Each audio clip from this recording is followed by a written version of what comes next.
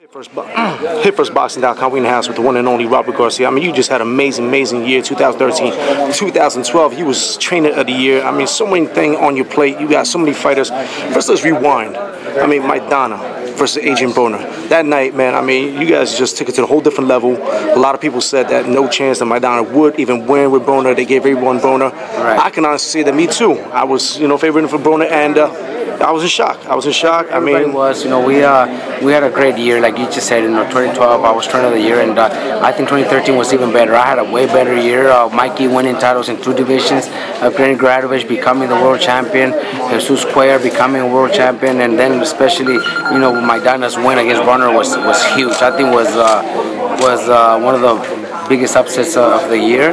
Very few people thought Maidana could pull it off, and he did. Maidana trained very hard. He was motivated, and he knew the importance of beating somebody like Broner was. So himself, the whole team, myself, we trained like never before. Now we over here, man. Mikey Garcia, big fight with Burgos, man. This Saturday. How was training camp for this fight? Training camp went well. Mikey's very motivated to win this fight and look sensational. He knows the importance of winning the fight. He knows what Bob Arum has been talking about already about future fights. So we got to perform. We got to do our job this Saturday. And Mikey's trained and motivated to do his best performance ever. Yesterday on Twitter, Bam Bam, Mr. Rios over here, him and Gambo going at it one-on-one with the Twitter thing and everything like this. Will that fight ever happen? I mean, it was supposed to happen, like a year ago? It was supposed to happen, and it's not our fault that Gamboa didn't show up. Gamboa was, we went to Miami to announce that fight. He never showed up. That's not our fault. He's saying it was something to do with money. Well, Brandon signed a contract to fight him for $900,000, and I know he got a contract for $1.2 million. So he was getting more money than Brandon was. So if the money wasn't an issue, he's trying to make that story up, or unless they told him he was gonna make a lot less, that's not my problem. I know what Top Rank gave 50 Cent. I don't know if 50 Cent was offered him a lot less. That's not my business. But I know they were gonna get 1.2. So you pretty much, if he didn't show up, that's something that when a fighter does that, never give him a shot again. So he could call up Mikey, he could call up Brandon, he could say whatever he wants. He's starving, he ain't never getting a shot. My fighters are never gonna fight him. I'll tell you that for sure. Let's go back, to that night with Maidana and Broner. In that corner, there's some controversy. Everybody's talking about what happened in that corner. I think it was the 10th round with your physical trainer with the napkin. What was that? What went down? It was just a guzz. In my eyes, it looked like a guzz. Everybody tries to find any little thing to blame us for whatever reason it is. They're not happy with what I've been doing with boxing, and especially now that Alex Ariza is in my team. It looks like everybody's trying to find any little excuse, any little thing to get us from prevent us from getting those big wins. After the 11th round, Maidana got hit clearly after the bell. Everybody's seen it. It's not like I'm making anything up. Clearly got hit after the bell. I don't know what the reason was. The ref sent Maidana to the doctor. As you guys remember, as you guys recall, if you see the fight, you guys see it. They sent him to the doctor. So in the corner, we're thinking he got cut. He must have got a cut either on his eyes or maybe inside his mouth. So Alex was prepared with gauze and those cotton gloves that normally we use them in the nose or wherever when the fighters are bleeding. He got prepared. So when we get into the ring, we don't see any cuts, we don't see anything. So he already had him in his hand. He had him in his hand. He had him because he was prepared in case there was a cut or bleeding in the mouth. Because the fact that they sent him to the doctor told us something happened. He's cut.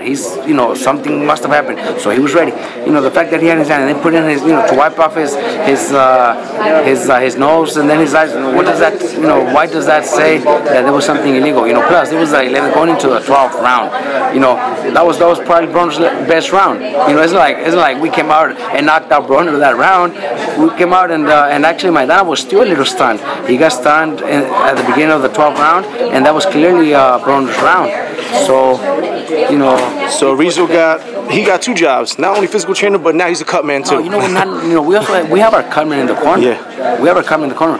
But Arisa was just prepared because sometimes there's a couple of cuts. Sometimes there's the angle of the fighter. If it's in the if he's standing on the right side and my cut man's on the left, he can't reach into the fighter's left eye. You know what I mean? I know. So we're prepared. We got to. I'm also prepared with my things. If my fighter comes into the corner and he sits in front of me and I see something in his eye or something in his nose, then I got my stuff too. I could work a cut if I have to. Very good. I got everything with me. We're all prepared for whatever we see in the fight. Maybe my cutman don't see it and I see it. You know what I mean? We're ready. We're prepared. We're always prepared. I think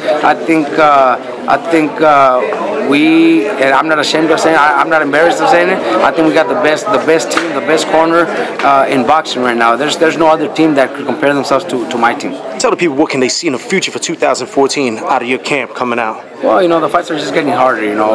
2011 was a great year. 2012 was better. 2013 I think was way better.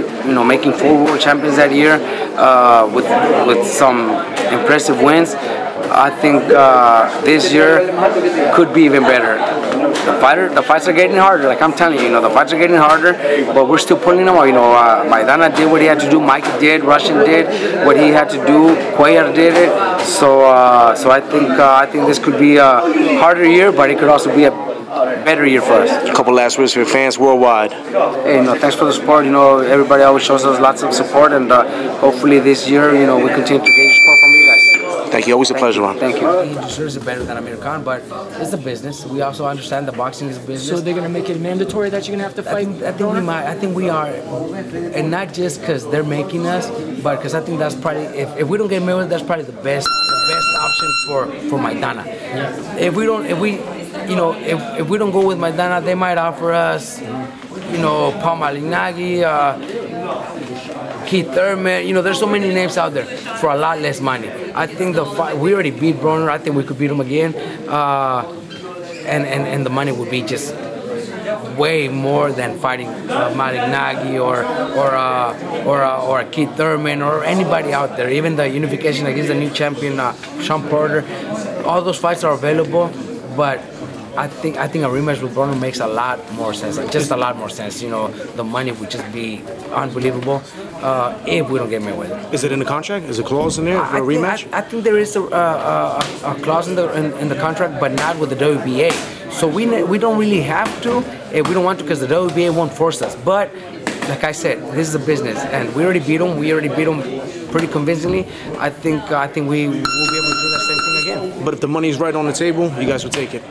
Oh, definitely. That's the best option. If it's not Mayweather, I think that's our best option, and we're gonna take it. Thank you. All right, thank you.